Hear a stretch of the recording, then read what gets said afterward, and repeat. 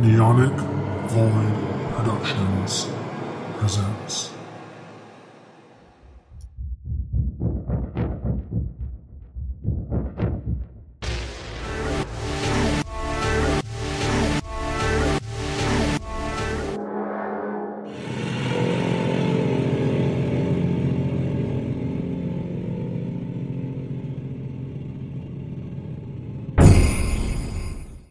Hi, welcome to Spookocalypse. I am your host, Zio, and today I'm joined with the one, the only, you know him, you love him, Bunyip, King Icon Legend. A what? King Icon Legend. Oh, I thought it was like one word. Yeah, totally. Because who's a chaotic mess? Me. So, And who has to help maintain order you. around here? Everyone else. On most occasions, yes. Everyone else, because I am what? Chaotic. So, before we get into today's episode on this buffoonery of a movie we're talking about today, in the description below, you'll see a link to the link tree that will take you to all the other podcasts of Neonic Void Productions. You'll also see a link to the YouTube channel on Neonic Void. You'll also see a link to our Twitter, because we're not calling it by that dumb name. We're on Twitter at SPOOKOCALYPSE, baby. We do spooky stuff. And again, like last week, babes, we have a sponsor. We're sponsored by Audible, baby. You want to listen to some spooky books?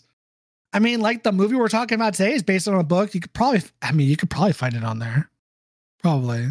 It's H.G. Wells. What are you referring to? The Invisible Man. Yeah. Yes. Spoiler alert. Probably.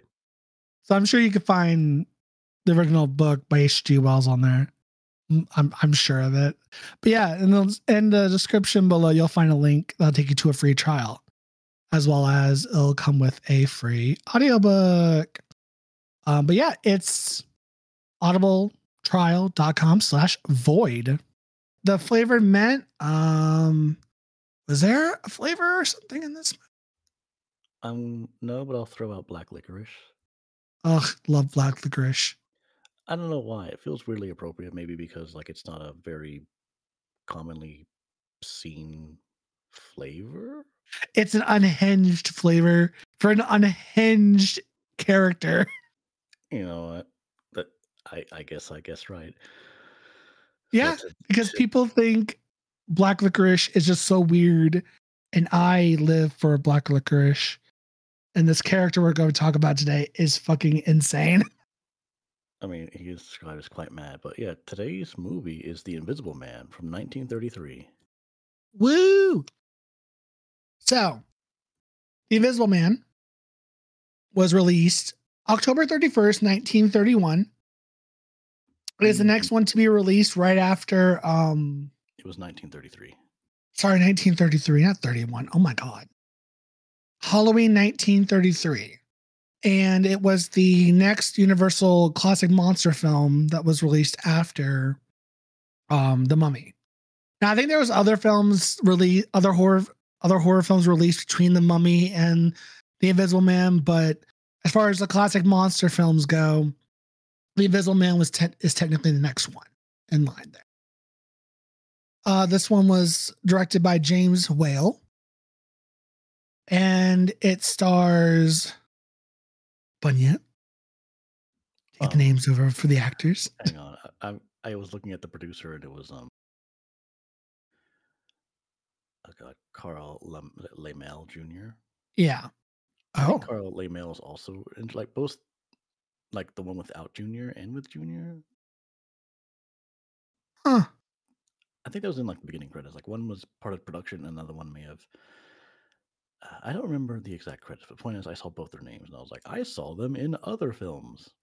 Well, he was the co-founder and owner of Universal Pictures till 1990 to 1934. The senior, not the junior. Oh, they both worked on Frankenstein. Mm-hmm. And then it was like, "Do you guys want to work on the Invisible Man?" They're like, "No, we want to do Frankenstein first." It's like, okay. And then they brought up Invisible Man during the same year Frankenstein was being made, and then eventually we got this movie. But we've And got it, and of course, this was H.G. Wells, The Invisible Man. Sorry, continue. okay, for our cast, we have Gloria Stewart as Flora Cranley. We have Claude Rains as Dr. Jack Griffin, aka the Invisible Man. We have William Harrigan as Dr. Arthur Kemp, Henry Travers as Dr. Cranley, Una O'Connor as Jenny Hall. Is she the really loud lady in the movie? I think so. Oh, she's like one of the best parts. She Just is her overreactions to everything. Oscar worthy. Forrester Harvey as Herbert Hall.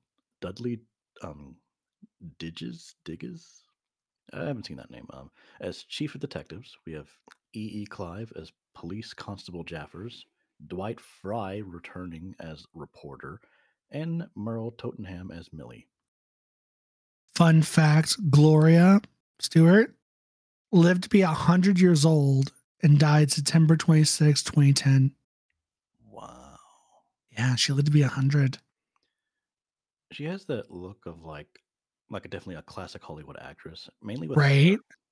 Yeah. She has that classic Hollywood look. Like if you were to see a documentary about like the beginning of film, I imagine she would definitely show up. Just like, here's a significant figure from Hollywood, Oh, yeah. starring roles such as Gloria as Flora in The Invisible Man and that kind of stuff. Now, the guy who plays the Invisible Man. I lost my train of thought. Scratch my thought. Okay. Budget for this movie. The budget for this movie was very extremely high for this time period, as well as compared to the other monster films that released prior. So the budget for this movie was $328,033. That may not seem like a lot to us now, since movies are made with billions and millions and billions of dollars. But let me fucking tell you, this budget is almost triple what The Mummy was, and even more so compared to the first two. But the reason why this budget was so high is because of the special effects work that they did for this movie. Because I mean, he's invisible, the Invisible Man, and the fact on how they did it. Okay, as much as this movie was campy and ridiculous, I will give them props. They really worked their butts off with trying to make it believable that this man was invisible, with the way they shot, with the way they edited the film, and the way they used. Apparently, they used mirrors and light for tricks, as well as my running theories that when they were editing this film, they actually like cut parts out of film and pasted in others to kind of fit it all together. Because that's the only way I can think about how they would do it as far as some of the scenes in this movie. But the special effects budget was high for the time period. So if you watch this movie for nothing else, watch it for that, because it's a sight to see for the stuff that they pulled with during this time period. Okay, so plot. So it's a snowy night. We have a stranger who's covered head to toe with winter clothing, and his face is just swathed in bandages, and he's got dark goggles on his face. He goes to the Lion's Head Inn in the English village of Iping in Sussex. I think so. Yeah. And he shows up, and everybody just looks at him funny. And you can tell he's a bit of a dickhead because when he walks through, he doesn't even shut the door behind him. Nope. Like it's snowing, it's cold, doesn't shut the door, and he's like, I want a room. And like, we don't really have any rooms ready. And he's like, you can get one ready. No. Yeah. Damn. Rude. And they do get one ready. And then there's people kind of talking about him. Like, he might be some kind of criminal. That's why he's hiding his face. They're like, no, maybe he's in a severe accident. Like, they're just speculating. but then he goes up to the room and he demands to be left alone. Like there's one of my favorite things, like he's just standing there and the lady helping him is Jenny. Hmm. He's like, "May I take your hat and coat for the dry off?" And he's like, "No." And she just like it's a close up on her. She just looks surprised, like no one's ever said no to me to that kind of request before. Like he defies social norms. Yeah. God. This movie, he is unhinged, y'all. Insane. Yep. And then there's also some hints that like of what's beneath his mask when he's like, "I forgot to bring up the mustard." And then Jenny goes up there and like he's in the middle of eating, but then he quickly covers his mouth. And he was like, just leave the mustard and get out. I was like, all right. And then you see that he doesn't have a chin. Like it's just invisible. You're Yeah. like, what is this man? And then later he has like a lab set up in his room and he's propped the door closed. And then he like shouts at Jenny to leave. And then she screams. He's like, talks to her husband, Mr. Hall, like, you need to get him out of here. He hasn't paid any of his rent. And he's like, fine, I'll go up there. And then they have an argument. And then the Invisible Man throws Mr. Hall down the stairs. Yeah. And then they contact the police. And the policeman shows up. Yeah. He kind of looks like an English Bobby. And this does take place in England. But then they all, like, the whole crowd gets up there. And they bang on his door and they enter in. And I was like, yeah, you've committed assault. You're going to have to come down the station. He's like, oh, I'm not going anywhere. He was like, oh, you want to see who I am? You want to see what I am? Let me just show you. And he removes all the bandages and his goggles and he reveals that he's invisible. And he starts laughing maniacally and he strips naked, making himself completely unseen. Yeah. And he like ducks out the window, I think. Or maybe he goes out the door. But they can't catch him because they can't see him. Yeah. But I like how he's unwrapping his bandages and it's showing the inside of the bandage wrapped around his skull and it looks darker. And I'm like, how did you do that? Right. And I think this is where it cuts to it's like some lab workers in a different scene. And they discuss someone named Jack Griffin. Hmm. And Jack Griffin is a person who discovered the secret of invisibility while conducting a series of tests involving an obscure drug called monocaine. And he's like, it comes from a flower from India, an extract. We tested this on clothing and it destroyed the clothing. We tested this on animals and it bleached their fur. And meanwhile, Griffin's like, I'm just going to inject this under my skin, just see what happens. And he does this for like 30 days and it completely renders him invisible. Yeah. So now we have an explanation as to how he's able to do this. And then this brings up Flora, who is Griffin's fiancée and the daughter of Griffin's employer, Dr. Cranley. And Dr. Cranley is upset over Griffin being gone for a long time because they don't know what happened to him.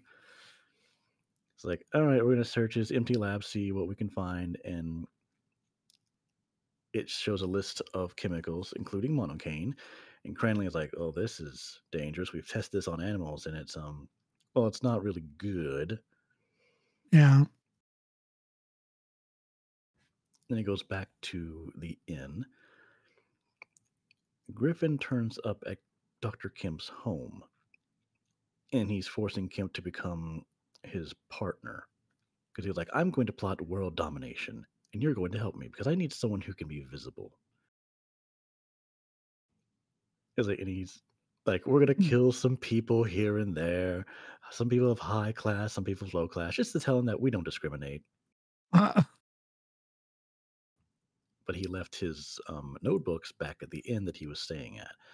So like I need to get back there. So he makes him drive him there, and then they walk in through like the gate. He's like, okay, you're gonna wait here below this window. I will drop off the books. Meanwhile, I'm just gonna walk in because no one can see me. I don't care about the guards because again, no one can see me. yeah. And meanwhile, like the police have arrived and everyone's doing a witness testimony, just like, we didn't see him, but we know he's there. He did awful things. And the inspector is just like, man, this is all a hoax. You guys are all collectively crazy. You're all. Yes. And I was like, I don't know. You have multiple witnesses, quote unquote. So I imagine none of them are really crazy. And then meanwhile, the Invisible Man shows up to just ruin things. Like he gets the Yeah. pot and he just like throws it in the inspector's face. He's like, oh, what? And then the Invisible Man runs upstairs. He gets his books, drops them off out the window, and then he goes back down and he kills the inspector. Yeah.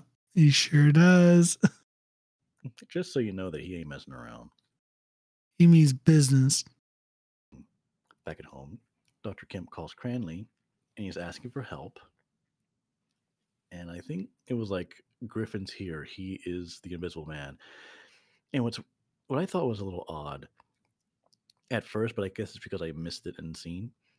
When he calls Cranley, Cranley's like, don't call the police. He'll get suspicious. We need him calm so that we can take him in. I was like, Yeah. okay, I guess I won't call the police. And then later the police show up, and I'm guessing it's because Cranley was talking to his wife, and his wife was like, you should probably call the police. And I somehow Yeah. kind of missed that.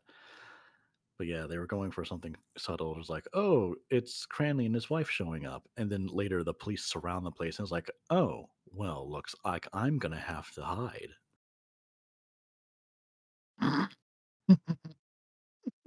Yeah. But yeah, Griffin realizes that Kemp has betrayed him. Yeah, he's like, at 10 o'clock the next night, I'm going to kill you. So Griffin escapes and he goes on a killing spree. Like some of these kills are hilarious, not because Yes. of murder, but because like how he derails a train. He's like, I'm gonna go to the train switching tracks control panel and just switch them, and it just looks like a model train, and it flips over. Like, oh no! Like it just looks like a kid having fun with toys, even though it's actual people dying. God. Yeah. And there's like tons of people going out on a search party, which proves fruitless because they're like, we can track his footprints, but we can't see him otherwise. And that's really hard to track somebody down by just footprints and not being able to see them at all. And he just messes with them. Like he gets this guy and he throws him off a cliff. Oh yeah, he ties up a guy. Like they were using him as bait. I think it was like a detective or some shit. And then he puts him in the passenger seat. He's like, we're going to go for a little drive, right? And then I'm going to take off the brake, and then you're going to go off a cliff, and then you're going to fall and hit a boulder and die. And he's like, you don't have to do this. No, but I will. And he gets out of the car. You hear the click clack, and he takes off the handbrake, and the car just goes. And I'm just like, the guy could just roll out. He was okay. tied up, wasn't he? Yeah. But there's no door holding him in. Yeah, not really. I mean, he could have just jumped out. But he died in a fiery ball of flame and destruction. So I was like, damn, he got fucked up. The links they tried to do to catch him, like, it was ridiculous. Like, here is like, we're gonna surround Kemp, but with like 20 police guards. We're gonna wrap ourselves in the net so that if he tries to enter into our circle, we'll feel him. We have a bunch of loose earth we placed along the wall, which is ruined by a stray cat. Yeah. And then when they surround that place earlier, and he like finds that one police officer, rips his pants off as he's like spinning him around and throws him to the police. And then he just puts the pants on and skips down the road after was it Flora or some other lady? I think it might have been Flora. Gloria, sorry. Gloria's the actress. Flora's the character. Flora, sorry, yeah. Right. I was like, what? No, you're right. I think it might have been Flora. I don't know if he skipped after Flora because he would not want to hurt her, right? So maybe he went after Dr. Cranley's wife. That's fair. I don't remember all the characters, but him just skipping through and it's just a floating pair of pants. Yeah. But then he is finally caught because it's snowing. He has to seek shelter in a barn, and some farmer shows up and he hears him snoring. I was like, um, I should tell somebody about this. He goes to the police and he says, like, he's in my barn. I can hear him breathing. I was like, oh, that must be him. And then they surround the place, and then they set the barn on fire. I'm hoping the farmer has insurance or something. Like, yeah, he'll Yeah. be compensated. It causes the Invisible Man to have to rush out of the farm, and he tries to sneak away, but you can see the footprints. And then the chief of police here opens fire, and he shoots Griffin in the lung, and he falls over. Yeah. Then he's taken to the hospital, and then Dr. Cranley tells everybody, like, the surgeon tells Dr. Cranley, like, hey, Jack Griffin here is dying, and he's asking him to see Flora. And then Griffin is remorseful about what his actions, and he's like, I meddled in things that man must leave alone. And then as he dies, the chemical that was in his body making him invisible fades away, so then his body becomes visible, and you see the actor for the first time. Yeah. And that ends The Invisible Man. Dun dun dun. I like how they point out possible weaknesses that he has. Like, he explains that if he eats and he's not wearing his clothing, his food could be visible for up to an hour. That's so weird. And even like dirt under his fingernails can give him away, so he has to be very clean. Yeah. So Which can, I because mean, like invisibility isn't all it's cracked up to be when you have like to take care of every minute detail to make sure you're not looking like some kind of floating debris. yeah, that's fair. This movie was a trip and a half, y'all. He was just unhinged. And the scene of him chasing a lady down the road with just his pants on and he's skipping. I died. I was laughing my ass off so bad. Mm-hmm. It was so funny because she was like, and he was like, la, la, la, la. And I'm like, what the fuck? He's just singing a jaunty tune. He is. He was. His antics are stuff out of Little Rascals. Literally. But he's murdering people. So I was like, people thought this was scary. I think this is just funny. Dark humor, yo. Dark humor. Because this movie, go watch it. You need to experience it. It was great. What I would compare this to the other films, like Dracula, Frankenstein, and the Mummy, I would say they're supernatural horrors. Yeah.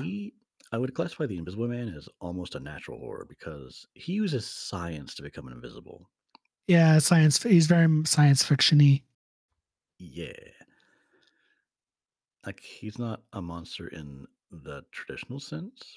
Yeah. It's more like he found power and he became mad with it. I mean, it's H.G. Wells, so that makes sense. I don't know that much about H.G. Wells' work. Do you know about their work? Oh, yeah. H.G. Wells was a big science fiction writer. He did stuff with like time travel, aliens. He did the God, what was the movie called? He did The Time Machine. The War of the Worlds was his biggest work. One of his biggest works. Oh. Yeah, The War of the Worlds. War in the Air. When the Sleeper Wakes. So he did a lot of science fiction, a lot of dystopian type stuff. Yeah, War of the Worlds, I would say, is probably his biggest, most famous work outside of The Invisible Man. So he is very much into science fiction. So the fact that they took one of his creations and turned it more into a science fiction horror was quite interesting.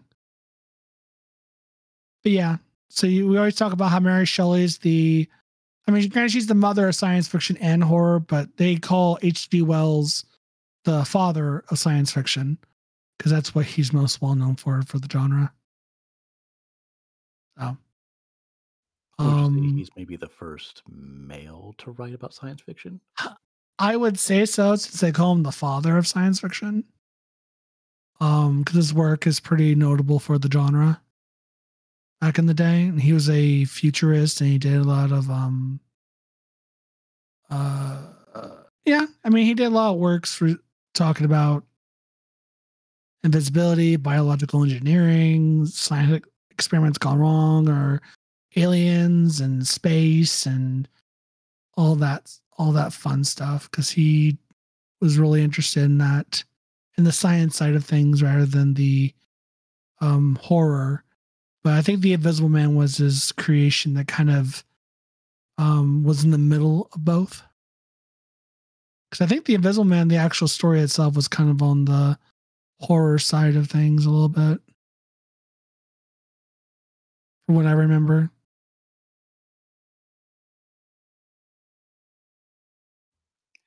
This movie was also mentioned in the Queer for Fear documentary, and Yes, it it was was. used to show how being invisible was a gay metaphor. Could you elaborate on that, Zio? So the way, if I'm from the Queer for Fear, they're talking about how the allegory of being invisible, as a in this case, I guess it would be a closeted homosexual trying his best to just be invisible so no one notices him and no one catches on to his gayness. Trying to hide in plain sight, but is obviously not doing a very good job. So that's what I would think the allegory for the whole for the um And then when he gets naked for everybody to not see, he's absolutely living it. yeah. Yeah. Yeah, it's weird. That is weird and kind of a what kind of part of the metaphor, but when he's finally able to just be himself and be invisible and just be one with the gayness without everyone seeing him, without trying to put on some disguise. Because I mean, throughout the movie, he put on like wraps and sunglasses and like these black sunglasses and a suit and shit. So he was trying to pose as something he's not. So when he finally just took off all his clothes and he was just invisible, you can kind of see that as a metaphor for him just embracing the weird, fully just becoming invisible and trying to. Or possibly embracing the fact that maybe no one will ever be able to see him in that That's context. true. That's true. Because people back then would see gay people and they'd be like, "Oh, they don't exist," or just pretend they don't. Like they They're kind of not turn there. their head, like they cover their eyes, like don't Yeah. make eye contact. Don't make eye contact. Don't look at them. And it's kind of just like, you know what? I'm gonna thrive in that. Yeah, don't look at me, bitch. So it's so you can interpret the Invisible Man a couple different ways. I think that way wasn't the way they used in Queer for Fear, but again, you can look at the metaphor of being invisible a couple different ways in this movie to the to an LGBTQIA story line in a way. So there's multiple different ways to interpret it. It's not really, I would say there's not one correct way, because you can look at it a couple different ways. But they did mention this movie or the Invisible Man for a while in the one of the, I don't remember which episode it was. I think it was like what, 3? I think. It might have been either 3 or 2. Yeah, it was either 2 or 3. They mentioned it. But yeah. Okay, symbolism. I mean, science. Experiments gone wrong. I don't know. I mean, the gayness, we kind of talked about the symbolism of that. So kind of did that, or kind of already tackled that. So like, He was also trying to impress Flora. I just don't know in what way. Like, because it was already established that he was her fiance or she was his fiance. Yeah, I don't know. That was a little weird. Because thinking about the gay metaphor, you're just like, what? Then why would he try to impress her? Unless this is like more of like a bisexual storyline, or kind of like, and if you interpret it as a bisexual man, I can kind of see it. There's a lot there that you Yeah. can kind of look into. Plus, I don't know if it's really established like how he met Flora or what the relationship is I beyond don't like, think oh, we're so. engaged to be married. But they don't seem all that close until No. the few times that they're meeting up. Yeah.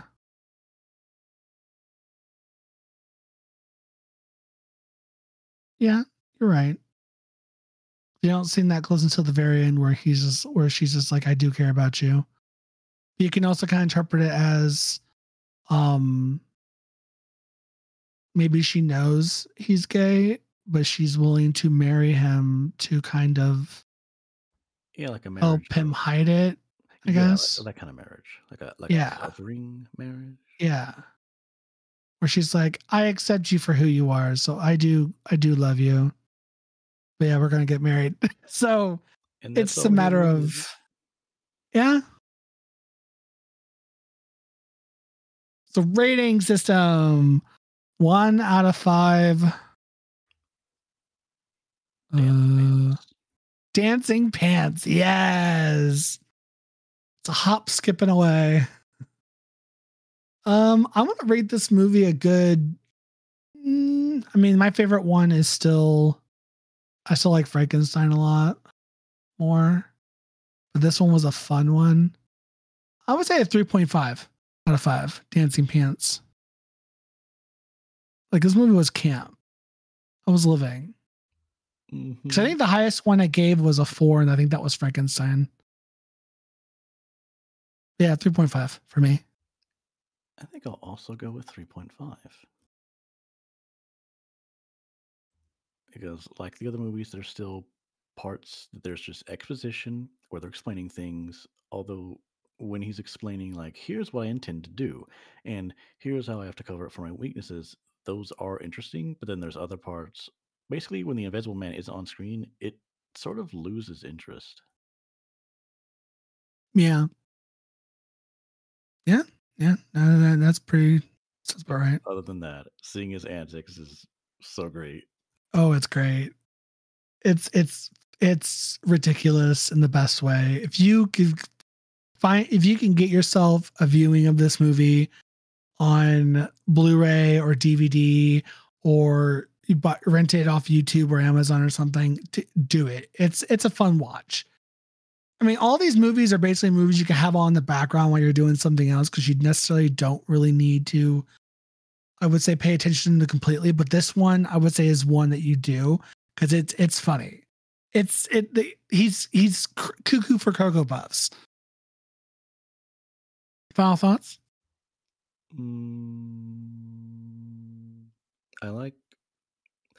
I guess I like his style of shades. Like the first time they're goggles, but then the second time it's like, here's a pair of shades that also have a shade for peripheral vision. Yeah. Yeah. You know what? I want to dress up with this guy. Like Oh dress my up God, as do it. him, but wear like a green screen suit underneath it, so that if you strip Oh. naked and you get filmed, they can just key you out. It's like, Oh oh my my God. gosh, it's the Invisible Man. Oh. It would only work on video though. Like in person, be like, why are Yeah. you green? I'm like, look, it'll make sense in the edit. Yeah, it'll make sense in the edit. So, Yeah, but that's it.